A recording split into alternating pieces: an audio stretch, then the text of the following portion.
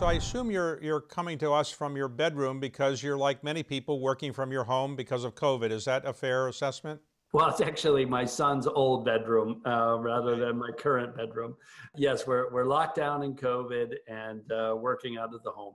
So how have you found that to be? I mean, you're a technology company, so people would presume you're pretty good at adapting, but did it turn out to be harder than you thought, or was it actually easier than you thought?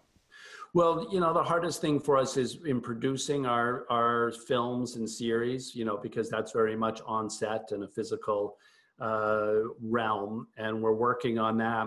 But I would say it's a hallmark of the culture to be very adaptive. No one waits for me to tell them what to do. And when you've built a culture, as we have, everybody pitches in and figures out what they need to do. And an example would be our animation group. I had nothing to do with it, can't take the credit, but they moved hundreds of workstations out of the office into the home over a weekend and have been able to continue to produce, great animated films and series from the house in a way that was remarkable and not centrally directed.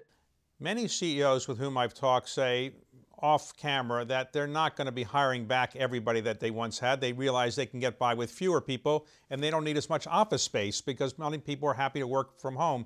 Will that be true in your case? Well, look, the virus has been so tragic for people, for the economy, for unemployment, and certainly hotels and other businesses like that are down. Fortunately, as an internet business, we're actually up. So we've continued to hire all the way through this crisis, and we're adding new buildings still. So, we're incredibly fortunate.